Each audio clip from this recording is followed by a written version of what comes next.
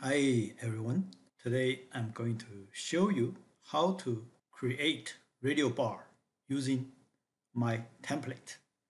The template is an easier way to create complex chart or custom chart. I'm going to show you how to create radio bar in this video. Radio bar is just like bar chart. It has a dimension called name and another measure that is called a value.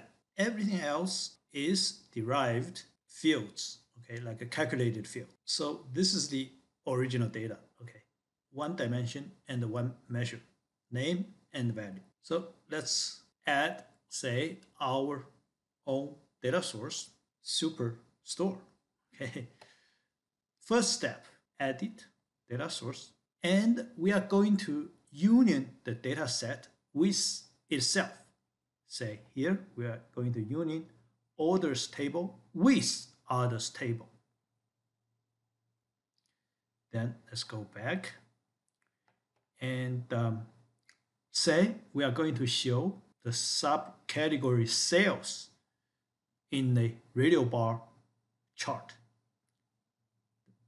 Then we need to rename subcategory as name and the sales as value. Voilà. This is the second step, renaming two fields, name and value.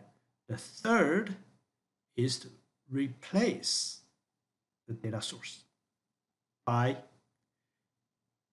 Superstore. Okay, if it's your data source, then it's going to, you need to replace source by your data source. Okay,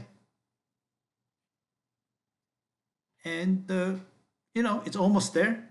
We just need to adjust the width of the bar, the size of the bar, to make it a little nicer. Voila, that's it. Okay, so here it is, our new radio bar chart. Thanks for watching.